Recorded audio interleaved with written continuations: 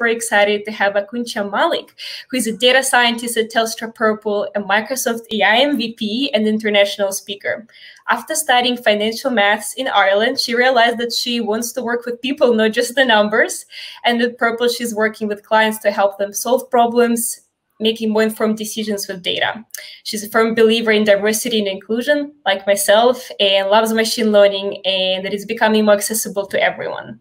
She is also a director of Women Who Code in Melbourne, which is amazing. Congratulations. And I'm super excited to have you here with us today. And over to you, Akuncha.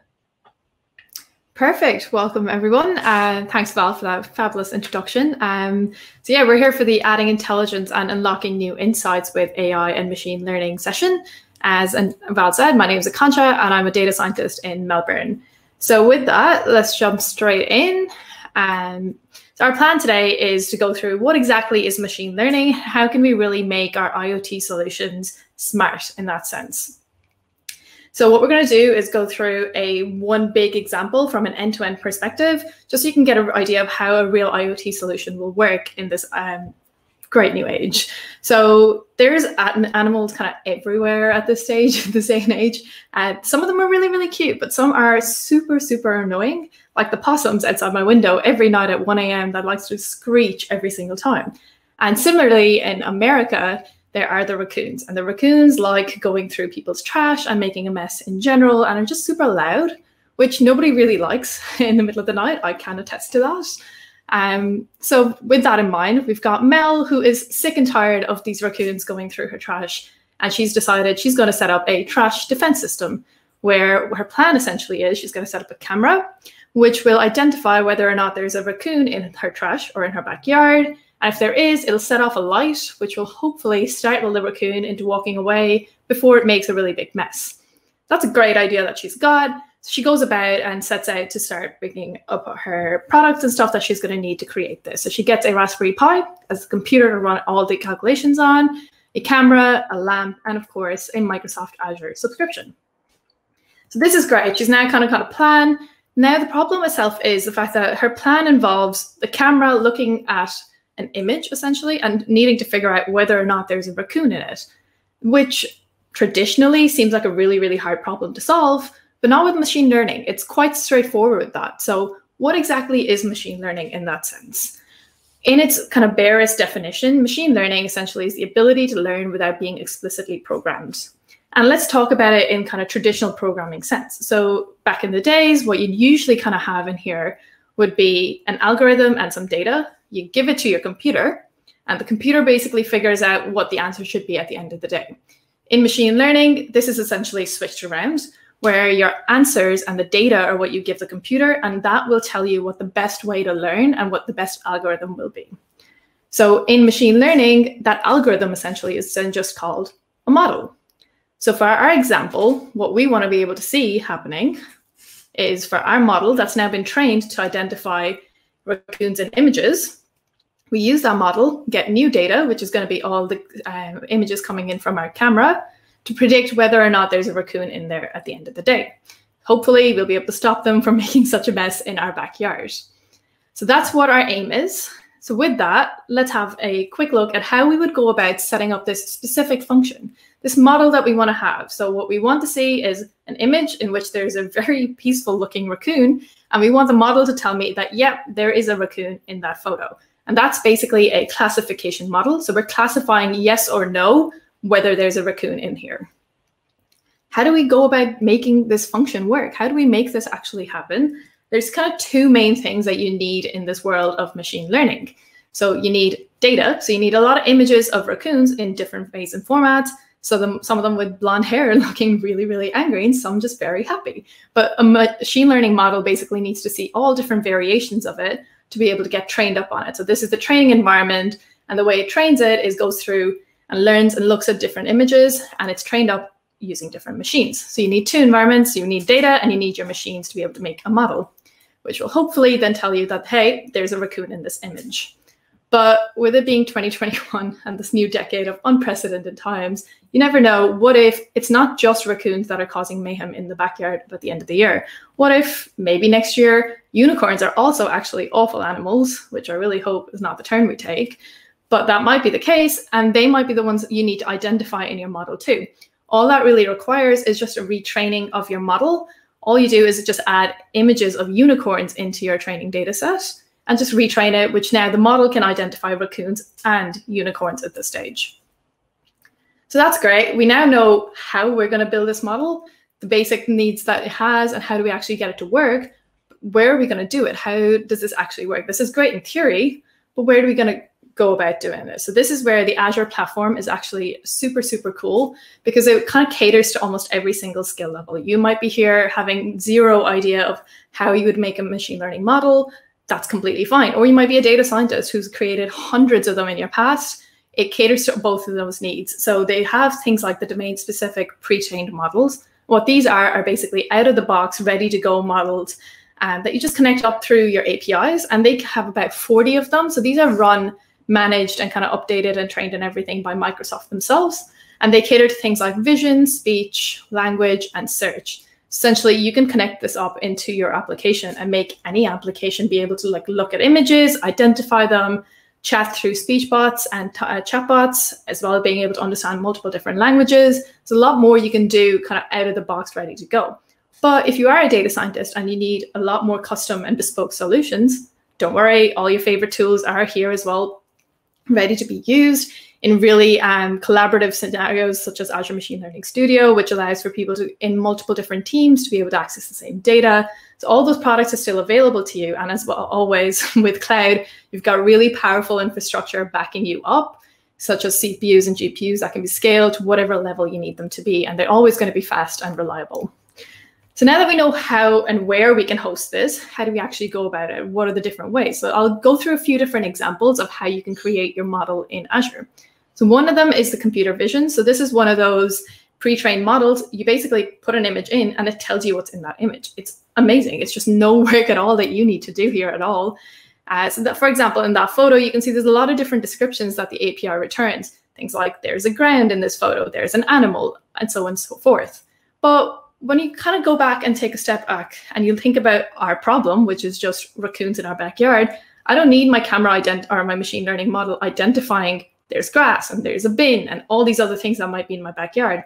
I just want to know, is there or is there not a raccoon? So a custom vision might be a better approach in our scenario, where basically their computer vision, their custom vision API service is what I would use. Put up all my data in here, which would be just all the images of raccoons and the unicorns I can find, train it on that. And it's a very guided service altogether in terms of it guides you through, please put your data in, this is what you want to do, you can label it here and everything. And it shows you how to deploy and actually extract them at the end of it as well. But then again, you may be a data scientist and have a really, really deep need to actually be able to control every part of it, and you might need to make it really custom. So Azure Machine Learning Studio also offers that, where you can control end-to-end your whole pipeline. You can manage everything through ML Ops, where you can control everything that's happening. And that flexibility then is completely within your reach of what control goes where. So all the different options are available to you, and all of them will actually invariably end up to this stage where you've now got a model that can identify a raccoon in an image. It's kind of what you want. It's like, yep, there's my image and there's a raccoon in it. So now that we've got that, we've got our model sorted, we need to make the model go to work, right? We need our backyard to be safe, away from these raccoons that are constantly coming in and out. So let's put it to work. So let's just, before we put it to work, just let's remind ourselves of our scenario. What is our IoT solution here? So we've got data coming in, which is going to be from our camera, which is going to send images to our model, which will analyze these and say whether or not predict if there is or isn't a raccoon in this image. And then there should be a triggering an action, which is going to be from our alarm, which is our light in this scenario, to scare away our raccoon. So there's two main options around this that I'll go through in terms of how you can set this up in your backyard. And you can do it in the cloud completely. So we've got IoT and ML in the cloud. We've got our edge device, which will be our Raspberry Pi. So what's going to happen is it'll take a camera. Every image from your camera will get sent up to the cloud. In the cloud, it'll run it through your model. The model will say, yep, hey, there's a raccoon in this image, which will send a trigger back to your device saying, hey, you should turn the light on, get rid of our raccoon. But as you can see, it's a very long drawn out process, especially when there's images coming in every single second from this camera stream. So what you really would need is a really reliable internet connection. And even then, it might take quite a long time for this to come back, just because there's so many different bits that by the time you turn the light on, the raccoon's already made a mess of your backyard. So we need something that's a little bit more faster around this whole scenario. So what you could do is actually do all of these calculations and prediction bits on edge. So what'll happen is your Raspberry Pi will be able to have your deployed model on there, and the stream from your camera will just send images to the model, which sits on your device. It gets a prediction there, and it turns the light on or off depending on whether there's a raccoon there. So here, there's absolutely no need for it to go up to the cloud. You can still connect it up. You don't even need a running Wi-Fi signal at all. Every few days, you can connect it up Wi-Fi, send all the data up to the thing, and you can actually monitor the usage. Hey, how many times over the last week has there been raccoons that I've deterred from destroying my backyard? So all those monitoring devices actions can still be taken part of. It's just the fact that the latency basically disappears, that there's just no lag from sensing that there's a raccoon to actually having an action take place. So as I mentioned, there are pros and cons to both in the cloud and on the edge. In the cloud, you've got remote monitoring. You'll be able to actually connect up multiple different IoT devices to be able to compare them as you go. And as always, infinite compute and storage to be able to train these machine learning models, and everything else you've got associated to that data. But then with the edge, that low latency comes into play, where it's really, really quick. All the pre-processing happens with all your data on premises. Doesn't really leave it. You can leave it completely offline. And with that comes the power of data protection. You can keep your data private, completely local, if you don't want it going up to the cloud. So for us in our backyard, what is the most optimal way of solving this problem? What we might look at is a mixture of both of those scenarios. We'll build, test, and manage all of our AI and materials up in the cloud. So basically, that's going to be training everything up. Everything sits there. We've got all the power of Azure. And we'll run the model locally on our Raspberry Pi in our backyard, where there's no time lag involved at all. It can be completely non-Wi-Fi. So now that I've mentioned IoT Edge, which sounds really, really cool in terms of, hey, it's just going to sit in my backyard and it'll do everything for me without an internet connection. How is that all going to work?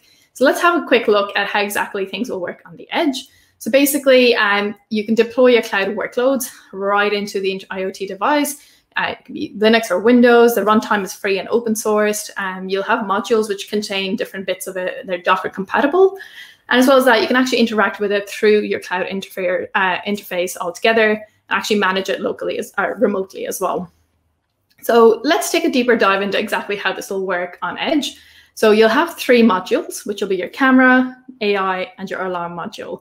So all these will talk to different parts of your solution. So camera will talk to, obviously, the images coming in. AI will sort through those images, and the alarm will be the thing that triggers your light.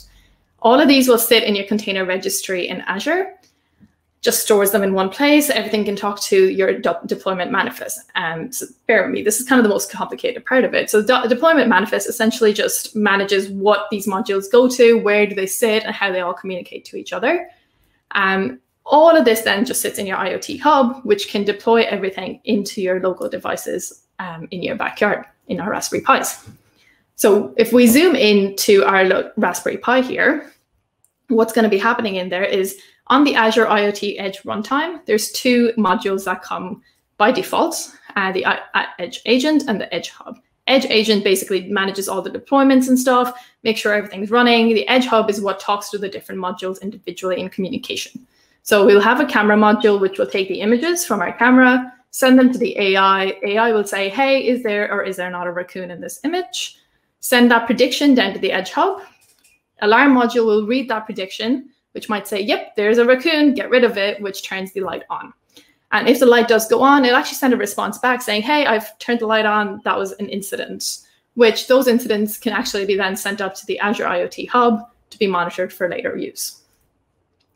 So with that, we've now created an end-to-end solution of getting rid of these nasty raccoons to stop messing up our backyard and creating really big messes out there, so that Mel doesn't have to wake up to it in the middle of the night and then clean it up tomorrow.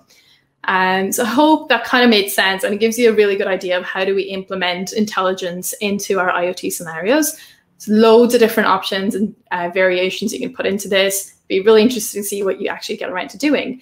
So with that, there are a lot of the resources here that you can go out to figure out how you might make your own solution work with some intelligence. And I think all of these will be shared in the chat and the side at the same time. And also learning paths. So there is a learning path available for this module, which you can go along and actually code and create your own intelligence edge with Azure IoT Edge solutions. I really hope you kind of go into it. It's actually really cool the way they've actually labeled it out. It's really interactive. Let us know if you do it at the end of the day.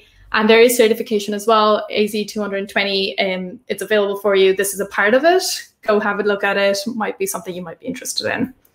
So with that, I'm going to say thank you for listening to me today. I hope you got something out of this session. And yeah, thank you.